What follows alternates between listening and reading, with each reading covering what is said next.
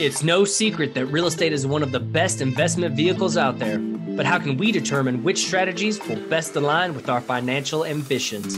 Well, you've come to the right spot. Whether you're an active real estate entrepreneur, a passive investor, or looking to get into real estate investing, our goal is to provide investors with the insights and strategies for building our portfolios, all while protecting our capital. I'm Daniel Nickles, and this is the Too Smart Assets Real Estate Investing Podcast. Are you looking to grow your real estate investing business? Fortune Cribs can help. Fortune Cribs helps investors buy short-term rentals in select markets around the country for as little as 10% down with cash-on-cash returns in the 20 to 30% range. Fortune Cribs will design, furnish, and manage all the day-to-day operations, making your experience truly hands-off. And it doesn't matter where you're at in your real estate investing journey, whether you're trying to get your first deal or scale your portfolio, Fortune Cribs can help. So if you want to take the next step, go to fortunecribs.com and book your free consultation to see how Fortune Cribs can best help you. Once again, that's fortunecribs.com. What's going on, everybody? Welcome back to the show. I'm your host, Daniel Nickles, accompanied by our guest for the week, Kim Bays. And today we are the Too Smart Assets. For those not yet familiar with Kim, she is a multifamily real estate investor, having purchased 9,500 units across 27 properties in the past 11 years and several single-family properties prior to that. She has grown her company, Exponential Property Group, and its related companies from two employees to over 160. And Kim has a vertically integrated business model and is prone to starting new businesses when she can't find the ideal vendor to solve a problem. Kim, it's so great to see you. Welcome to the show. Thanks so much. I appreciate you having me on, Daniel. Absolutely. Super excited to speak with you today. And usually we like to kick off the show, Kim, by hearing more about you, the guest. So tell us more about your background, your story, and how you got to where you are today in your real estate investing career. Sure. So I was a finance major, graduated from the University of Iowa, spent a little bit of time in Cleveland, and then made my way down to Texas. As we often joke in our office, the greatest country in the world. Anyway, I've been in Texas for close to 20 years now. So this is definitely home as it stands now. But, you know, when my boys were itty bitty, about 6 months old, they're 15 and a half now, but when they were about 6 months old, started buying some single family houses. They actually got to spend their first Halloween at a title company. So that's always a fun tidbit. Love it. But then as they got a little more mobile, it was harder to drag them into disgusting houses. And so took a little bit of time off from that and then moved into the multifamily space a little later on. And so been at this for almost 11 years now on the multifamily space.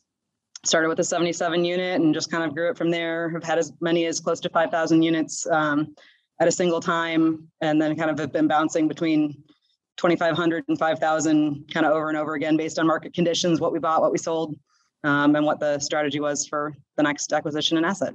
Love it. You guys, love to hear that. Obviously Texas is a great state, a lot of stuff going around right there, and especially if you're a real estate person, right? Texas is absolutely booming. So I kind of want to touch on that for a little bit there, Kim. So let's talk more about your company, Exponential Property Group. What's been the focus of your company? Obviously doing multifamily, but what's been the kind of the strategy there, and what markets have you been really focusing on? We've always been value add multifamily. Sorry, evidently can't talk today.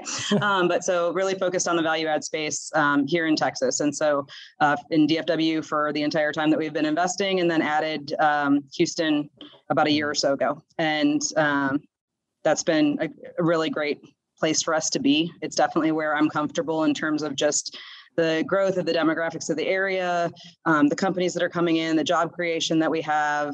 Obviously recession's probably coming, as everybody kind of knows, but I think Texas is more likely to shrug than some other places. And so definitely like that we're here.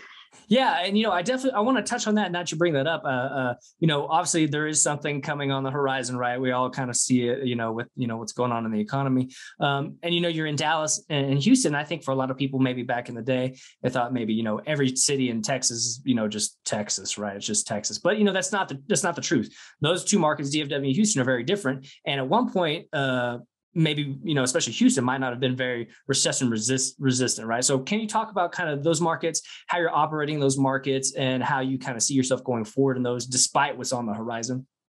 Sure, absolutely. I think Houston has really changed over the past 10 years. I think 10 years ago, it was very much kind of a boom and bust sort of a place where everything was very, very heavily dependent on oil. And I think that they've done a great job in that area of really bringing some diversification to that workplace so that is a much broader employment base now than just oil. And so there is not the same boom and bust feel to it anymore as there used to be. Dallas has always been very good at that piece of it. And so having that diversified workforce, but I think Houston is definitely trending hard that direction. And as assets that made sense got more and more challenging to find in DFW, we were able to find some really nice assets with a little bit of price and cap rate arbitrage between the two cities. And I think over time, they're going to trend in a very similar direction.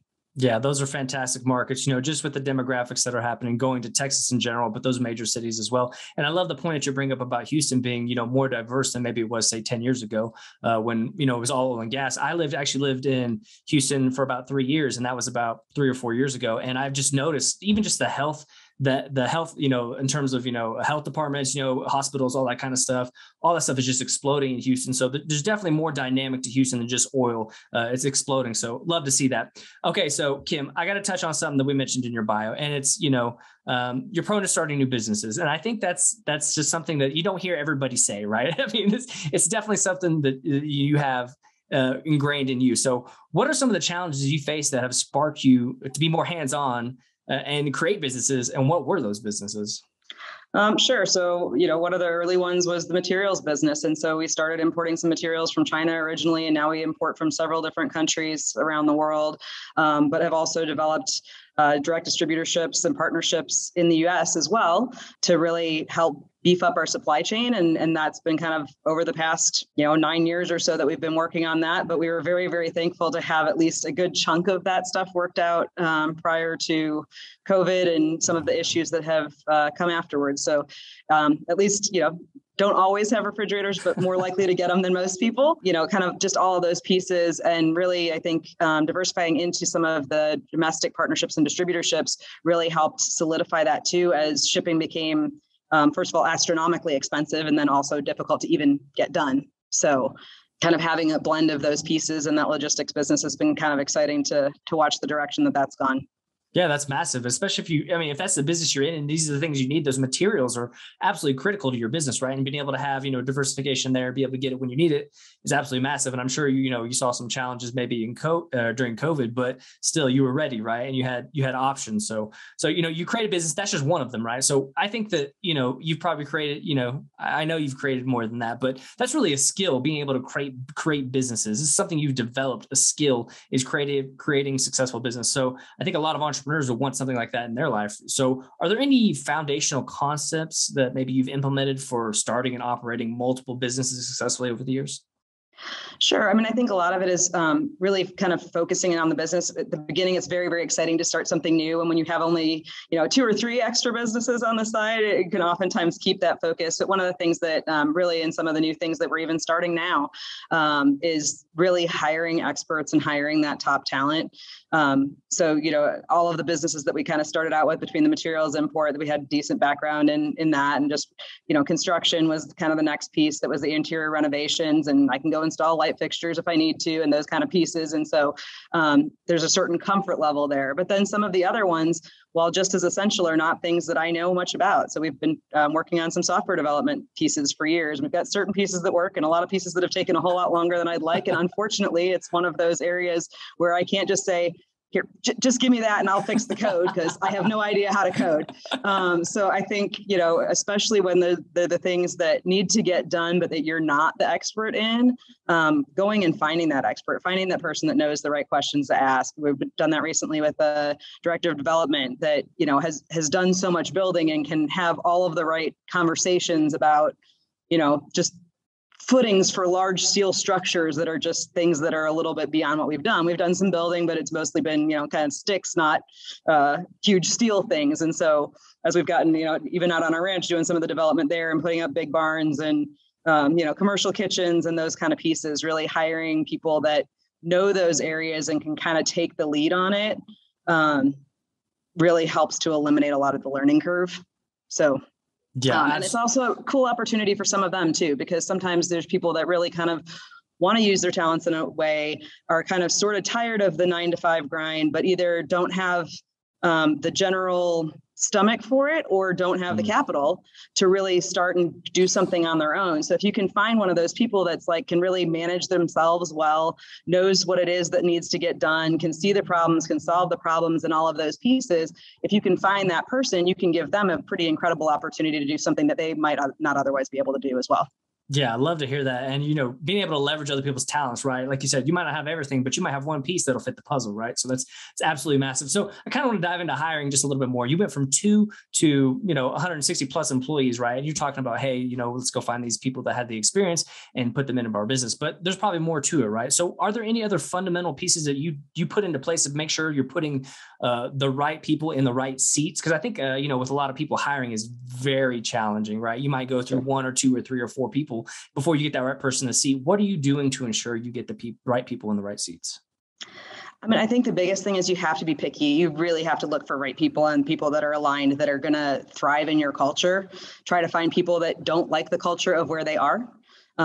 Different fits are right for different people. And so in today's market, I have trouble believing that there's hardly anyone that's truly unemployed that hasn't been fired for cause within 48 hours. I was joking with my employees on that earlier. I'm sure there's somebody really, really great out there somewhere that just has a very unique circumstance, but it's just the job market has been so tight, especially in Dallas-Fort Worth. It's just crazy. There's help wanted signs at every single establishment, now hiring all positions kind of thing.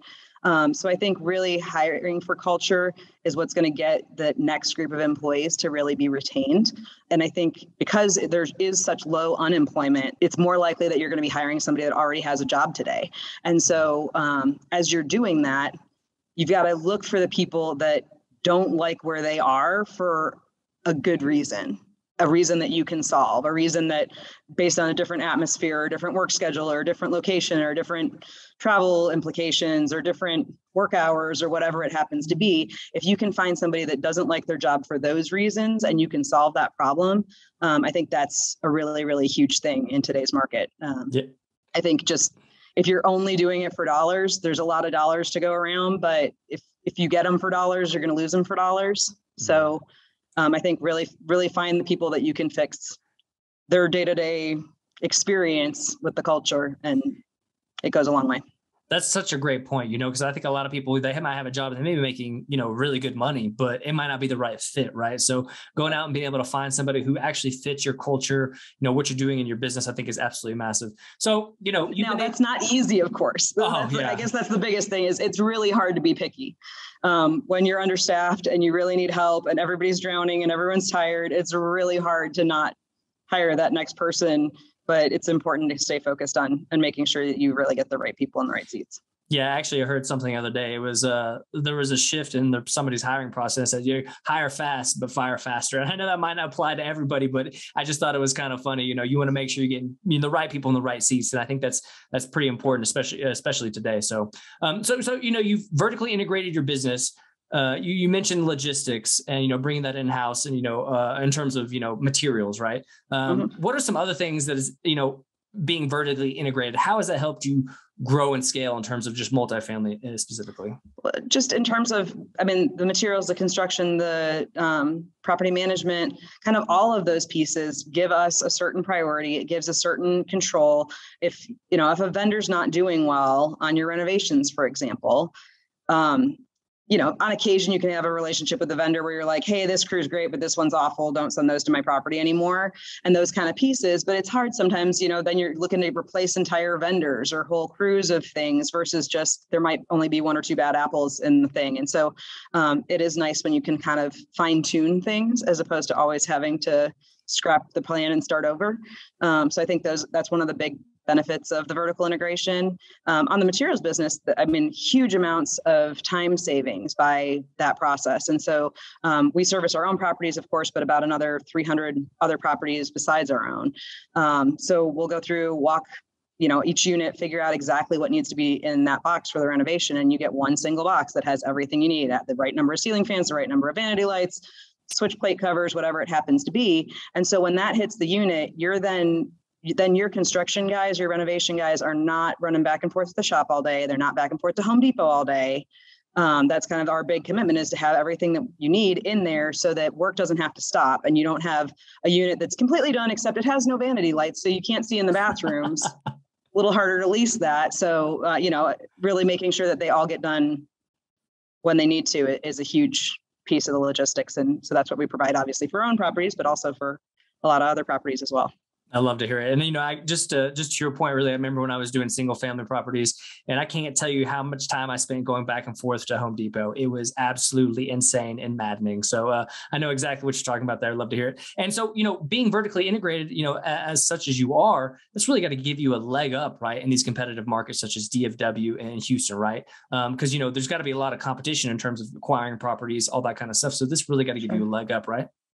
Yes, it definitely does provide some cost savings, and other pieces lets us expand a little bit in terms of what we're able to do price wise. Often there's still an awful lot of deals that get that other people will outbid us on, and hopefully their investors just have very, very low expectations on return on some of these things, because they're anyway, would make me nervous on some of the assumptions. But there's a lot of great properties out there, and it's hard to find the right thing, and so any cost and speed advantage that you can get on it is hugely beneficial. Absolutely. So let's dive into the current scenario right now. Obviously, everybody's, got inflation, got rising interest rates. Is there anything you're doing right now? How are you seeing that impact, your business on your side currently in those markets? I think the biggest thing is just the lending market is tightening substantially. We only have one property that's under contract right now. Everything else is already closed and done and in the books. And so that part's good. It's going to adjust a little bit in terms of what you're able to do on the lending. I think the biggest thing is people just don't know quite what to do with the current situation. And so where it used to be a very, very narrow field of the offers and options that you had, the terms are kind of wildly different from place to place, and much higher rate, but much higher leverage, or lower rate, and different spreads at different things, and kind of just different views on it, and whether or not people want interest rate reserve. So I think that's the biggest thing, is really just kind of hunting for the right lender. Definitely has an impact on today's thing. As far as what it's going to do with interest rates, I mean, we spent a lot of time today looking at kind of where rate caps are, where other things are, how much those are likely to pay out. What do we pay for them? What are the offers on things today? Do we, do you want to extend things for any loan extensions or not? Do you want to stick with just what's available, or, minimum term on those pieces? So I think there's a lot, what's the Fed going to do? How quickly is the economy going to break from what they do? There's a lot of interesting questions and a lot of unknowns, I suppose, but kind of working through those pieces. And I think the biggest thing, especially for somebody that is newer to investing in something like that, is to pay attention to those things, find some mentors, find some people that can help you through some of those answers and at least projections on what might happen. Because it is definitely a little bit more of a tightrope market than it was that I was fortunate to start with back in 2011, when kind of everything was easy. And as long as at least one or two things went right, you would hit your targets easily. It's a little more challenging these days. Yeah, then you're absolutely right. I think, especially like you mentioned, for newer investors, lean on, people with experience, right? Lean on experience for sure, because that's going to be massive, with this shift that's currently happening. So with that, obviously you said a lot on the debt side, a lot of things are changing. You mentioned a lot of great things there, and I appreciate you going to that level of detail. So, obviously your underwriting is changing there as well. Is your strategy changing at all? Or are you kind of just, going straight forward ahead, just being more conservative? I think the strategy sort of changed last year. I mean, there were lots of threats of tax increases. And so really our goal for last year that we were able to execute really effectively, actually, we got the last property sold by December 21st. So was really to sell the things that we didn't want to hold for the next 2, 3, 4, or 5 years, kind of a thing. Recapitalize the ones that we'd held for quite some time that we wanted to hold, look for newer assets that we were happy to hold. So definitely a little bit of improvement in terms of areas, some in terms of year of construction, trying to look for things that are going to have a little bit softer landing on a cap rate perspective on difficult times. Now, the flip side of that, I was talking to some of my team members that are newer to the game earlier today. And so really talking to them, and they're like, well, but what happens if people can't afford the rents? And I was like, well, that is the flip side of the argument. The cap rates are probably going to land a little softer, the newer areas, nicer areas, newer areas, those sorts of pieces. But at the same time, your occupancies are going to hold up better, because if you can't afford the brand new stuff, you go to the 10-year-old stuff. And if you can't afford the 10-year-old stuff anymore, you go back to the 20-year-old. So all of those pieces are definitely true. And it will be an interesting thing to see kind of how all of it plays out. I mean, I think the biggest thing is try to be conservative, really, really watch your operations, especially in this market as things are tightening. Make sure you're not getting left behind on the upside or downside on rents, that you're tracking your occupancy, that you're controlling expenses, doing what you can from that front, that you've got the best teams you can possibly find on the properties. Obviously, staffing is hard, as we've talked about, but those kind of pieces, the on-site team matters so much. So really making sure that you're operating well can help get through an awful lot of tough times. Yep, absolutely. Operations are key, especially right now. So with that being said, Kim, we talked a little bit before the show. I'm a passive investor, right? I passively invest in multifamily properties, self-storage, all that kind of stuff, right? So I'm bullish. I say bullish, I really like being invested in these assets, these hard assets with reputable, experienced sponsors, right? And so one thing I've been having a lot of conversations about is with other investors, maybe they haven't invested passively in real estate, but they're stock investors, or maybe they did crypto, or just all 401k, right? And if anybody's paying attention right now, all those things are getting decimated, basically, right? I mean, it's been a rough time for stocks, for crypto, for any of that stuff. It's been really bad. So, people are turning somewhere to place their capital. They want to invest somewhere. Do you think multifamily going forward, say for the next 12, 24 months, is going to be a better bet, let's say, than stocks or any of that stuff? Well, I mean, who's to say when the bottom's going to come or how quickly it's going to pop? So who knows? I mean, who entirely knows on the stock market? But I love investing in real estate. I do have to have some money in the stock market, unfortunately, because the lenders require me to keep reserves. But it's hard to watch, what you've made in real estate disappear overnight with various stock moves and other things. So I really like the real estate investing. I like multifamily. People need somewhere to live. I like that I'm doing it here in Texas. The general regulations and environment and business climate here are, to me, a lot safer than in a lot of other places. Also, just the population growth, I think, is going to continue to help that. And so real estate does well in inflationary times. It is somewhat interest rate sensitive, but not astoundingly so. I mean, and there are definitely going to be some people that get caught if you get shorter term loans and you don't have the reserves to be able to kind of get through those pieces. And I mean, will there be some cap rate expansion? I'm sure there's going to be, but I don't know how long it'll last. I think there's going to be a decent rebound of things. I think there's going to be continued reshuffling of where the economy is benefiting and where it isn't. And so, still, that's where I'd rather have my money, is in multifamily real estate, than just about anywhere else. I totally agree. And that's what I tell a lot of new passive investors or people who are looking to get into that, especially in real estate. It's like, hey, listen, you need to focus on the team and the market. Obviously, if they know how to operate that property and there's strong demographics going to that market, that's really what you want to be focusing on. So that's what I tell a lot of investors. So I completely agree with you saying, Kim. So I appreciate you going to that level of detail with that. Really, this has been a great conversation, but I got to be respectful of your time, Kim. So before we get out of here, tell the listeners, anything else you have going on in your company, anything like that. Sure. So if you're ever interested in kind of anything that we're doing on the property ownership, acquisitions, management side, you can email invest@exppg.com. So you can either get added to the investor list there, or also our investor services team is fantastic at figuring out the perfect place to refer you to inside the organization, so that you're not just popping between different people over and over again with the same question. And then also on the materials supply side, like I said, we do supply companies nationwide, primarily in Texas, but we can also get some nice arbitrage on the shipping and sales tax savings in other states as well. So we have a lot of customers from other states. So that side of the business is existmf.com. So you can just go to that website or email sales@existmf.com. And again, even if it's not a sales question, but you just have some logistical questions, happy to help, and they can refer you out to the best place. Awesome, Kim. We're going to make sure to put all that stuff in the show notes for those who can reach out and get a hold of you and talk more about that. So Kim, again, thank you again for being on the show. It's been a great conversation. Thanks a lot. Thanks so much. I appreciate the opportunity. Hey, thanks for listening to today's episode. Head over to iTunes to subscribe to the show. And while you're there, we'd really appreciate you leaving a rating and written review. If you have any questions or topics you'd like to hear on the show, connect with us on social media or through our website at twosmartassets.com. We look forward to speaking to each and every one of you. Talk to you soon.